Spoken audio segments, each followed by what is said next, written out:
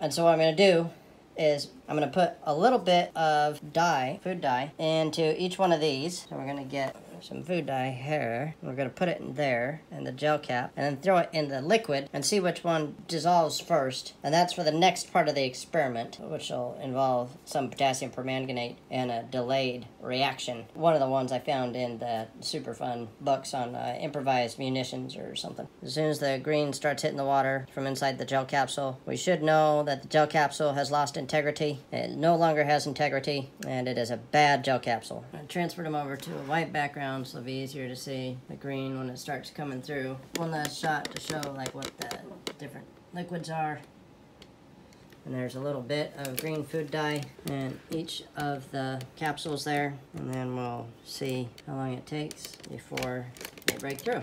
This is part of an experiment that I've had in my head for a while. What I want to do is create a time delay. Kind of one of those things that I saw in one of those improvised munitions books that we all saw, well not we all saw, but a lot of us 80s and 90s kids saw in the backs of magazines and catalogs that says, "Learn how to be James Bond. Order yourself The Poor Man's James Bond by Kurt Saxon." And so we'd order it, and then there's these improvised munitions and booby traps and all sorts of stuff. Some of it didn't even work right. Like there was a recipe in there on how to make potassium chlorate, but the problem was he told us to use lye, like drain cleaner lye, and bleach and hydrochloric acid. Now I don't know if you know what lye is, but lye is sodium hydroxide, bleach is sodium hypochlorite, hydrochloric acid is hydrochloric acid. So the problem there is that there's no potassium involved in the whole thing. You'll get maybe some sodium chlorate, probably some other sodium things like sodium chlorite and sodium hypochlorite. You're not going to get any potassium.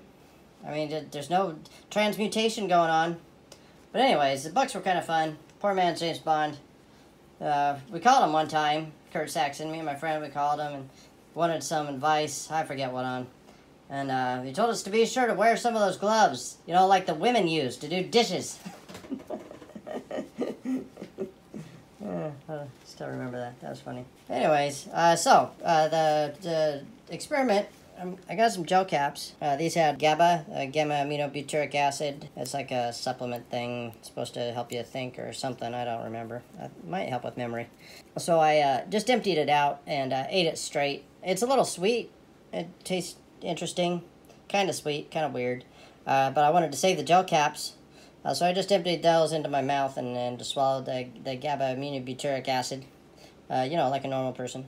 Anyway, that's about it. I hope you find this useful. It will be useful for part 2, where I use the capsules in conjunction with some potassium permanganate and perhaps some sugar to have a time delay reaction, which can be useful for, I don't know, times when you need a half-hour delay or an hour delay or something like that. Depends on which one of these mixtures you use.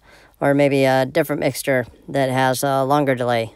Glycerin really seems to slow it down, so that might be a good one to slow it down. Vinegar seems to speed it up.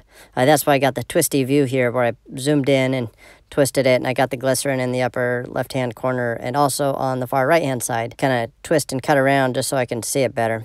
So please like and subscribe and share and, hit all those good buttons that makes it so that I make magical YouTube monies.